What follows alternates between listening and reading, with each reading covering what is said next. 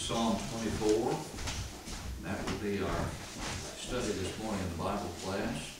We'll first of all read these 10 verses that comprise this psalm, and then spend some time with some background on it, and then the text itself in some lessons that we can glean from it.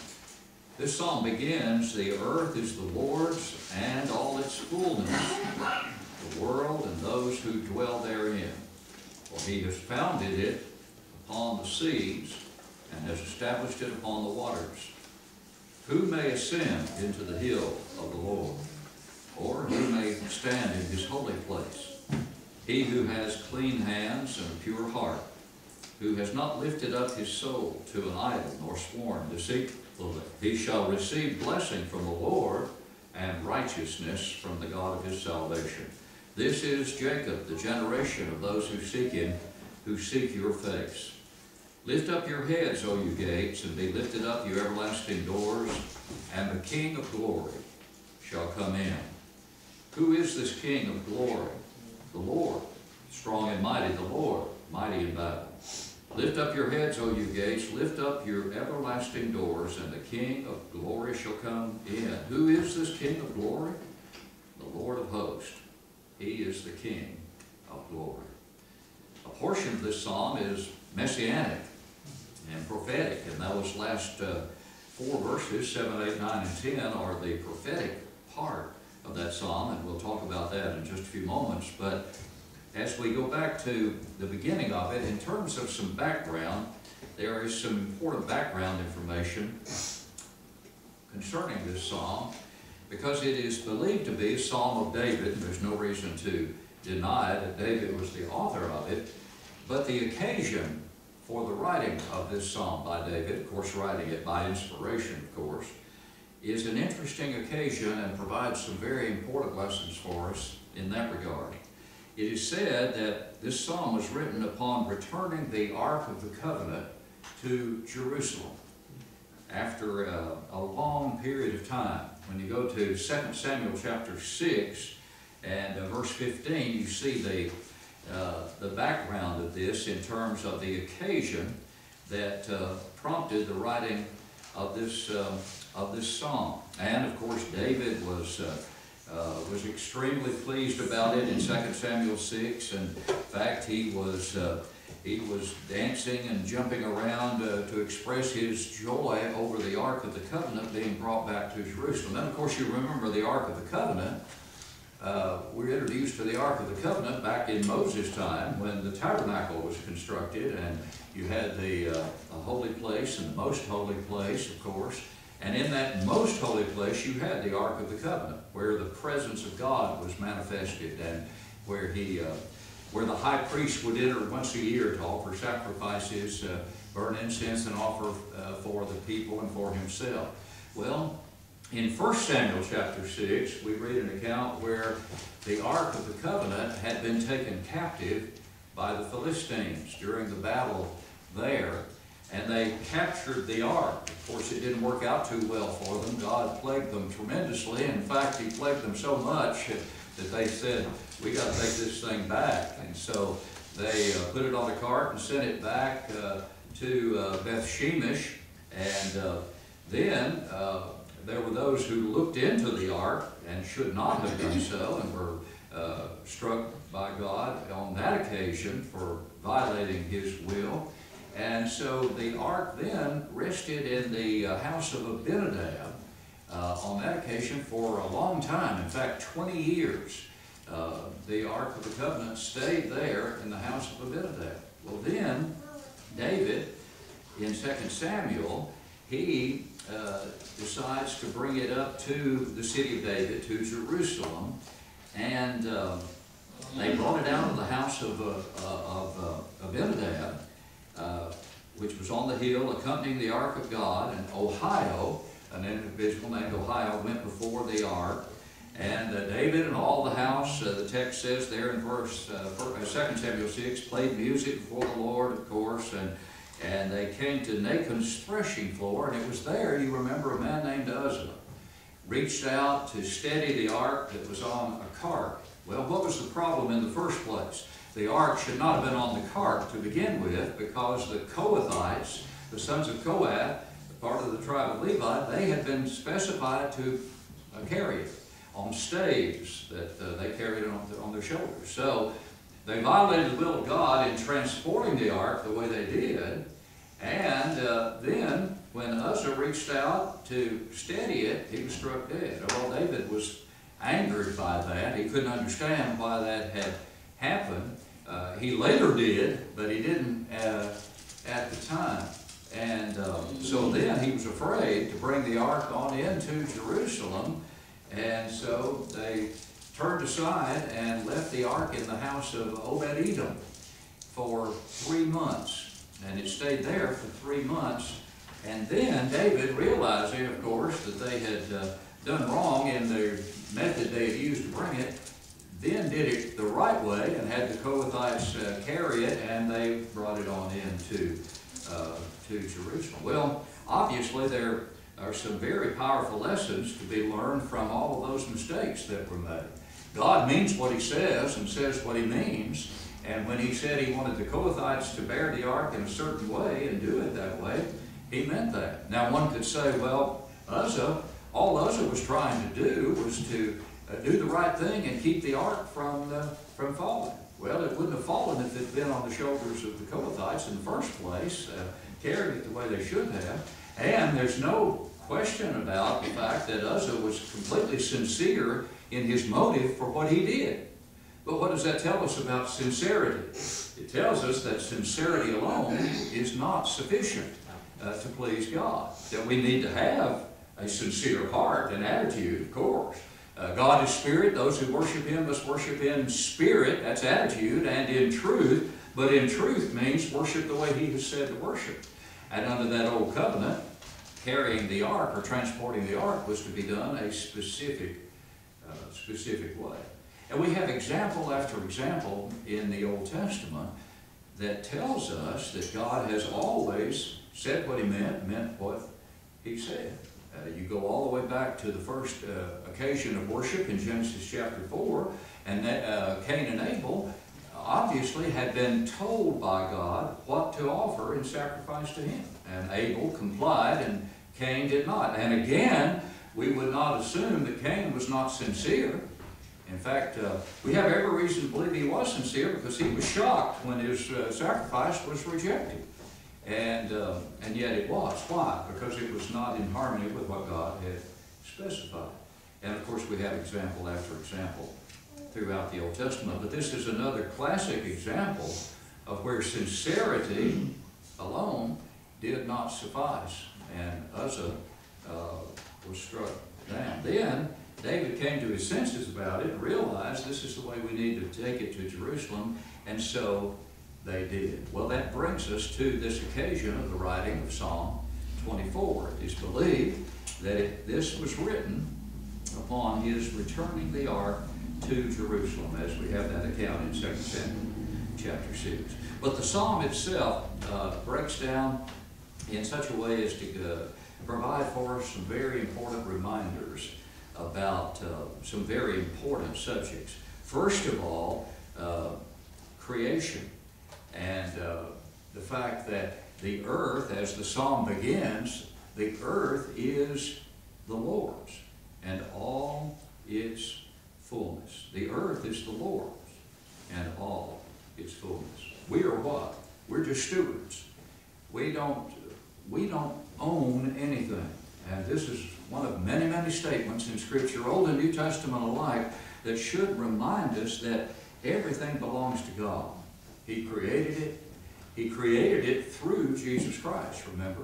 You go to John chapter 1, in the beginning was the Word. That's capital W, Jesus as the Word, the eternal Word. And the Word was with God, and the Word was God. The same was in the beginning with God. All things were made through him, that is the eternal Word who became Christ on earth, Jesus.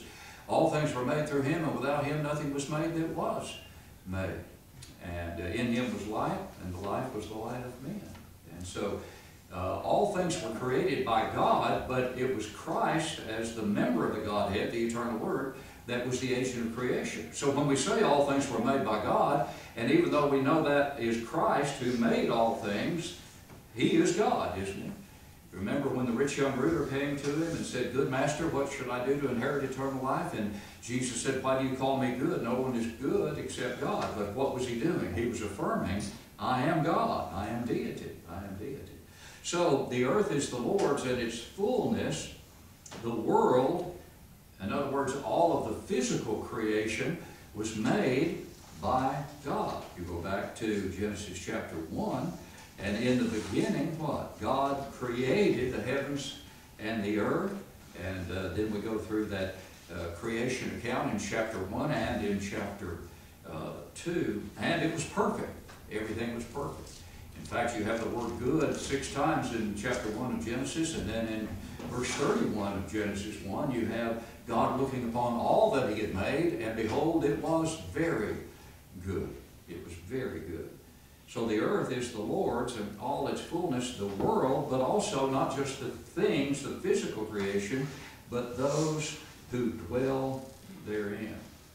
And so God is the creator of not just the physical creation, the things, but man himself. Go back to Genesis chapter 1 and verse 26. Remember, God said, "Let us," and that word "us" is there for a reason. It's plural because the word God there is plural, 3 members of the Godhead. "Let us make man in our image according to our likeness." And yes, God said, "Let them have dominion over the fish of the sea, the birds of the air, and over the cattle, and over all the earth, and over every creeping thing that creeps on the face of the earth." Verse 27, so God created man, how?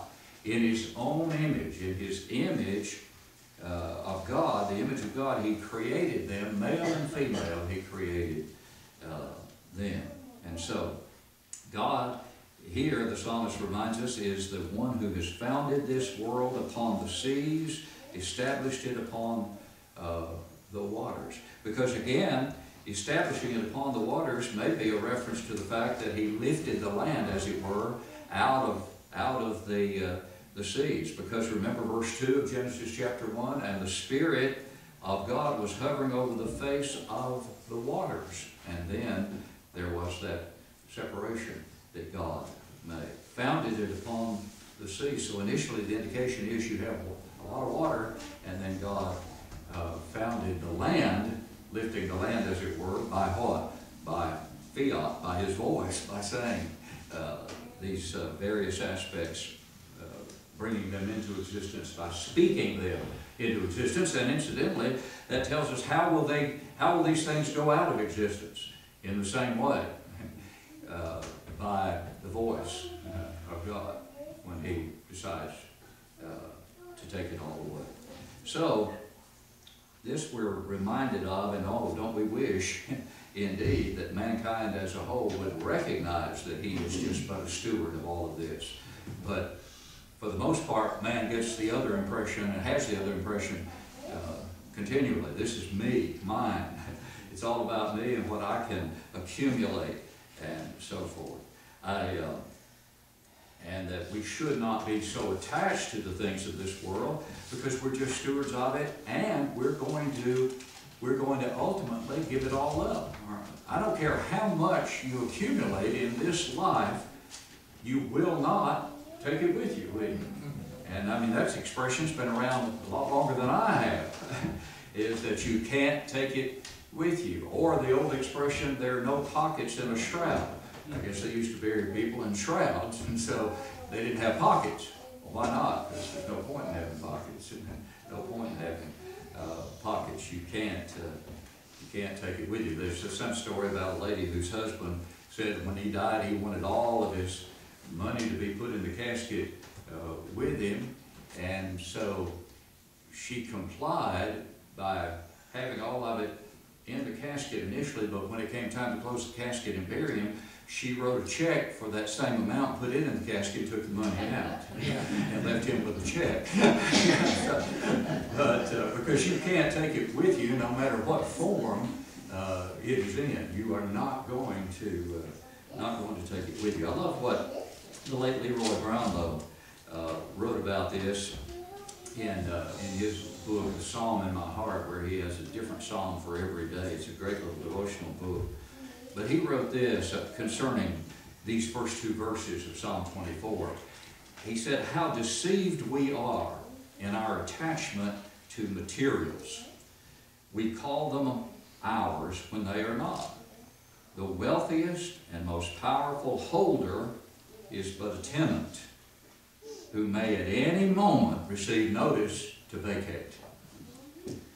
And with the notice comes the revealing question in Luke 12:20. Who shall these things be which thou hast provided?" And of course you remember in Luke chapter 12 where Jesus was approached by a man who said, "Master, make my brother divide his inheritance with me." And Jesus was not going to get involved with that, and he used that occasion, remember? He used that occasion to say, "Therefore take heed and beware of covetousness." And then he gave the parable in Luke chapter 12. And what was the parable? The parable of the rich fool who did what? Said, "I've got so many goods, I need to tear down my barns and build bigger barns, and I'll say to my soul, soul, you have many goods laid up for many years, take your ease, eat, drink, and be merry." But what? But God said to him, "Fool, this night your soul will be required of you." And then that question, then whose will those things be which you have provided? Then Jesus drives the lesson home in verse 21 of Luke 12 when he says, "So is he who what? Who lays up treasure for himself and is not rich toward God." And that reminds us of Matthew 6:24. No man can serve two masters, for either you hate the one, love the other, or you'll be loyal to the one, despise the other. You cannot serve God and mammon. And you go back to verse 19 of that text, he says, do not lay up for yourselves treasures on earth where moth and rust consume, and where thieves break in and steal, but lay up for yourselves treasures in heaven, where neither moth nor rust consume, and where thieves do not break in and steal.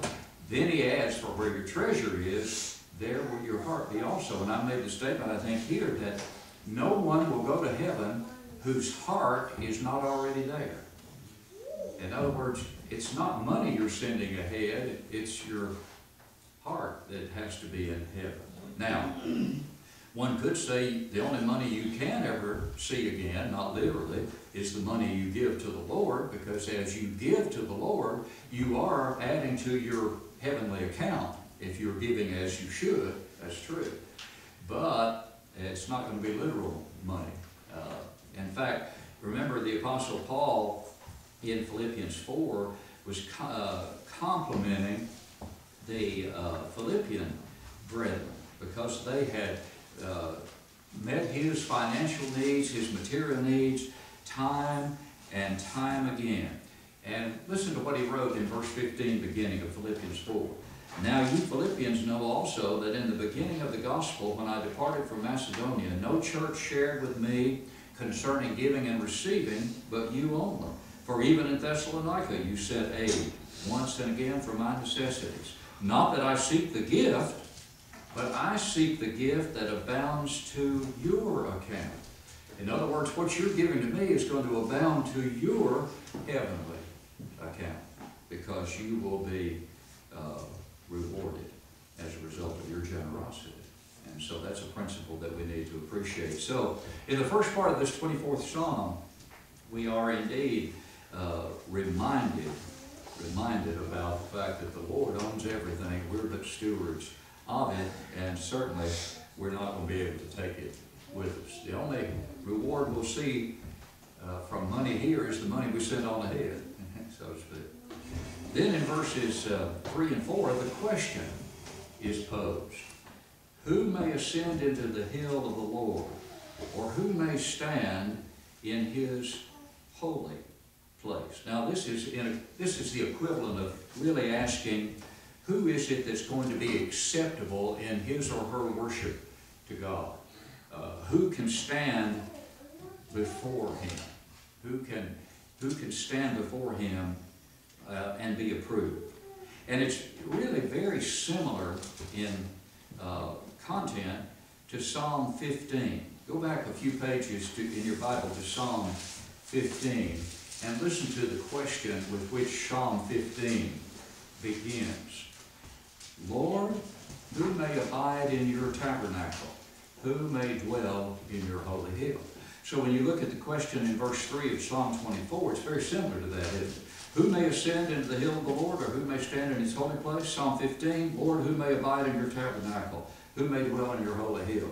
Both questions really are the equivalent of asking, who can be pleasing to you, God, in worship to you and in service to you? Now, the answer back in Psalm 15, he who walks uprightly, works righteousness, speaks the truth in his heart, he who does not backbite with his tongue, nor does evil to his neighbor, nor does he take up a reproach against his friend, in whose eyes a vile person is despised, but he honors those who fear the Lord. He who swears to his own hurt and does not change, he who does not put out his money at usury, nor does he take a bribe against the innocent, he who does these things shall never be removed. I have a whole series of lessons on Psalm 15, actually, that I preached, and we might come back to that psalm one of these days too. But it's a little more detailed in the response there than what we have here in Psalm 24, but very similar. So here's the answer in verse 4 beginning. He who has clean hands and a pure heart, who has not lifted up his soul to an idol, nor sworn deceitfully, he shall receive blessing from the Lord and righteousness from the God of his salvation. So that's a more succinct summary, if you will, than we have in Psalm 15, but very, very similar. But notice he divides it. The answer is divided here really into two parts, clean hands and a pure heart. When you think about hands, what do you generally connote with hands? Work. Doing something with your hands, in other words, doing something with your hands. And when you think about the pure heart, you think more about attitude, don't you? More about the inward or the spiritual.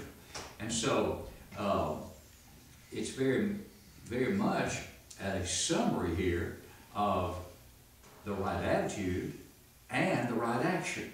Clean hands means the work that you are doing, the activity in which you are involved with the hands, that work is clean. In other words, it's what God directs you to do. Not what you think you ought to do, but what God has told you to do. And you do it from a pure heart. Well, it gets back again to John 3:16, doesn't it? The golden text. God is spirit. Those who worship him must worship in spirit and in truth. Clean hands, that's truth. Pure heart, that's spirit again.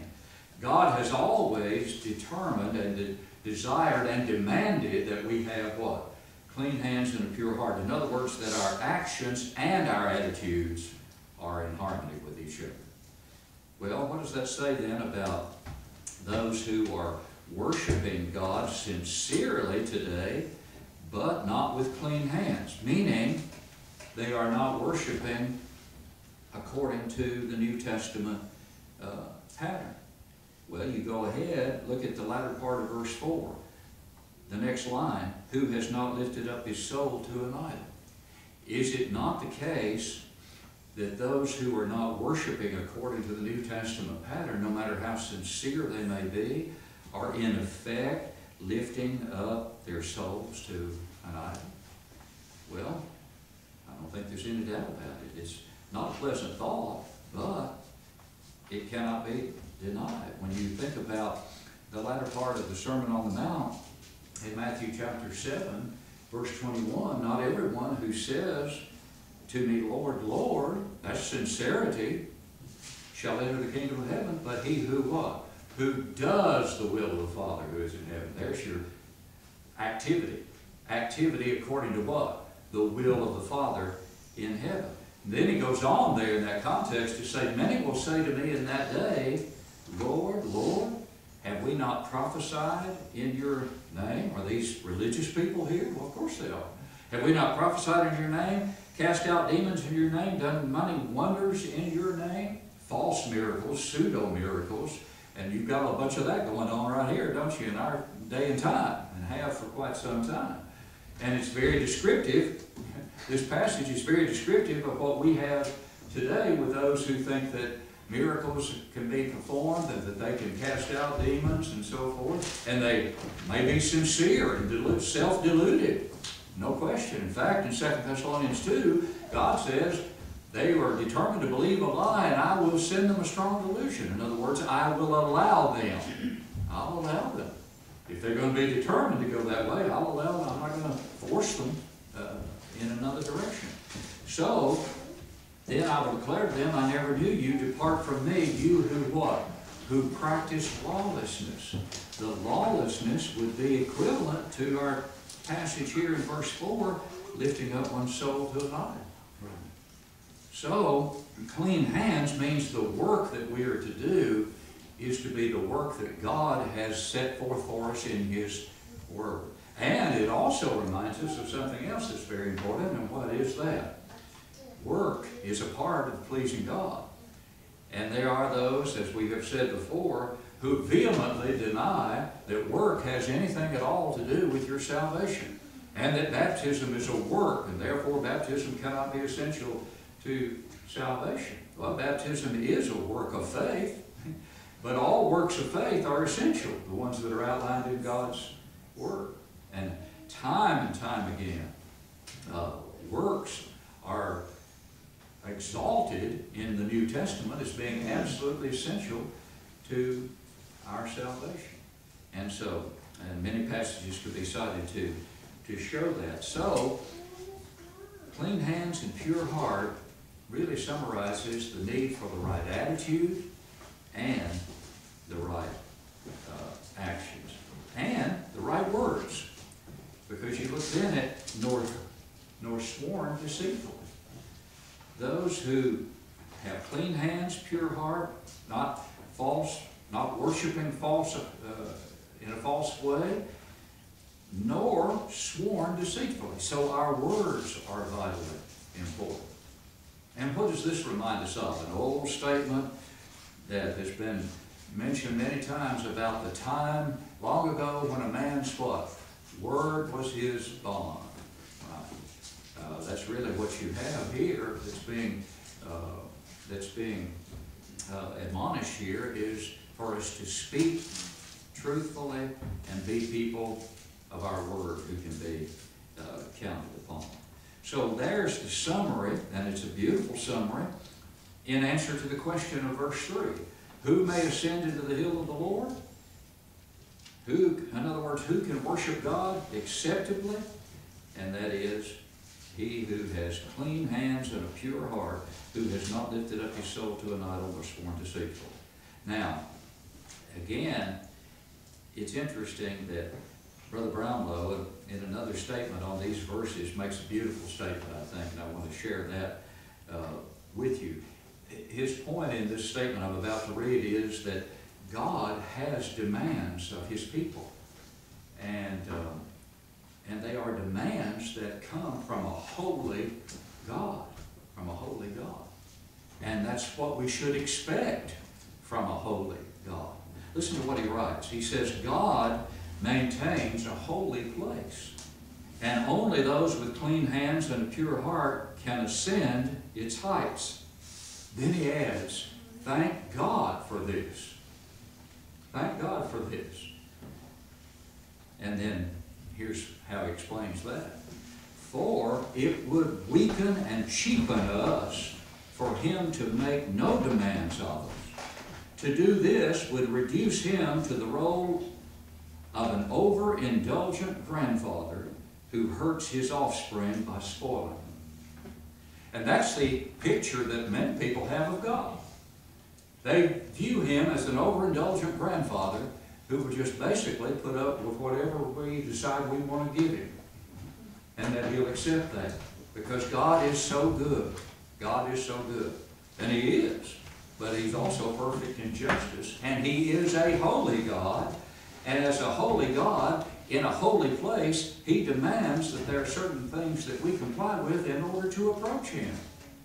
But aren't we thankful that we can approach Him? And there'd be no way for us to do so had it not been for Jesus Christ. Because we had to have that perfect mediator. We had to have that perfect high priest. But we do. And because we do have one who's been tempted at all points as we are, yet without sin, as the Hebrews writer tells us, we can, through Him, approach God. But not without meeting the demands that God has for us in order to approach Him. And are those demands too rigid and too strict to comply with? Of course not. God would never, because He is a loving God who is good, He would never demand of us something that we're not capable of giving. Never. So I really appreciate what the late Leroy Brumlow said about those verses. And then verse 5, he shall receive blessing from the Lord and righteousness from the God of his salvation. In other words, the righteousness, he will be viewed as being right. The late Guy Wood said the best definition he ever could come up with for righteousness is just doing right. Righteousness is just doing right. And God tells us how to do right and blesses us with righteousness when we do right. In other words, He deems us what? Righteous. He views us as righteous. And we can accept that knowing that we've complied with His revealed will, and therefore we have what? Peace and hope and the greatest comfort that we can have. This is Jacob. Some margins put this is the God of Jacob, the generations of those who seek Him. But it may simply be this is Jacob, meaning true Israel, the true Israel. As Jacob ultimately came to be a follower of God and completely embrace God, this is what it takes to be in that same camp, so to speak. Then, finally, in just a few minutes we have, let's just look briefly at these last four verses. This is the prophetic aspect of this psalm. Lift up your heads, O you gates, and be lifted up, you everlasting doors. And it said here that this configuration may have been the idea of doors to the gate, but then you had a grate above the gate on pulleys that could be lowered and would keep you from penetrating the doors of the gate, whatever they were. So in other words, you had it's kind of like having bars on your window, I guess is the idea that I got from this in researching this. But the idea is that there's security here, but there's a call here to open the gates and the doors. And who will come in? And of course, initially, this may have referred to primarily and immediately what? The gates of Jerusalem. Lift up your gates, and the Ark of the Covenant is coming in. Because remember, we said this psalm is believed to have been written at the time they were bringing the Ark of the Covenant back into Jerusalem. But the prophetic ultimate fulfillment would not be with the Ark of the Covenant, but with the King of Glory. Who is this King of Glory? That's a question that comes back from, as it were, from within the city, the citizens. The citizens are saying, well, who is this King of Glory that we're to open for? The Lord, strong and mighty, the Lord mighty in battle. Lift up your heads, O you gates. Again, lift up your everlasting doors, and the King of Glory. And then again the question, who is this King of Glory? The Lord of hosts. He is the King of Glory. Well, to what is this believed to be referring to in terms of prophecy? The ascension of Christ after His resurrection. When you go back to the book of Daniel in chapter 7, verses 13 and 14, and of course sermons on Pentecost and after Pentecost speak of the fact that Christ has been what? Elevated to the right hand of God. He is on the throne, etc. And then the Holy Spirit, the power of the Holy Spirit was given to the apostles on Pentecost, etc. But the prophecy of the ascension goes all the way back to Daniel chapter 7. Listen to verses 13 and 14. I was watching in the night visions, and behold, one like the Son of Man, coming with the clouds of heaven. He came to the Ancient of Days, that would be the Father, and they brought him near before him. Then to him was given dominion and glory and a kingdom, that all peoples, nations, and languages should serve him. His dominion is an everlasting dominion which shall not pass away, and his kingdom the one which shall not be destroyed. And so, verses 7 through 10, I believe, would be prophetic, referring to that point in time when Jesus, following his resurrection, there in Acts 1, when the disciples watched him ascend, and Daniel 7, 13 and 14 was fulfilled, when he came to the Ancient of Days, and he was given, what? Glory. He was restored to the glory that he had before he came to this earth. And John 17, in his prayer to the Father, that was the first part of that prayer. He said, restore the glory which I had with you. And so he is the King of glory. When did he become the King of glory? He did not become the King of glory until he ascended. Therefore, this has to be ultimately a prophecy about the fulfillment of that, receiving the kingdom when he came to the Father. And really, it's been said that Psalm 22, 23, and 24 should be studied together because they are messianic in nature, all of them to some extent. But here, we're dealing with the ascension back to the Father in heaven. So this psalm is a wonderful psalm in many ways from the standpoint of the lessons we can glean from it, including in these last verses the important lesson that this book could not have been written by uninspired men.